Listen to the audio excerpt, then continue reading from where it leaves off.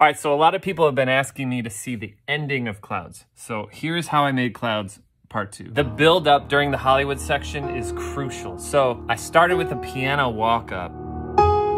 Then I found this music box patch, but I put all kinds of weird effects on it, so it just created like a texture.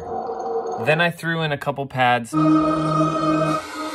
and I added some tremolo, cello, and violins, but I slowly turned up the mod wheel so it felt like it was growing in intensity. And I also found this really cool like woodwinds crazy thing.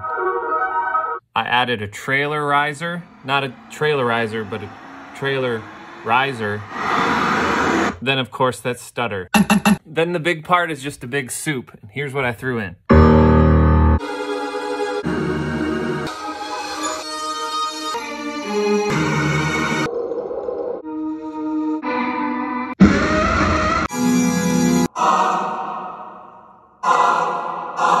Mixing all this stuff is a whole nother beast. After that, add some low bass hits, 808s, drums, 4 trailer hits,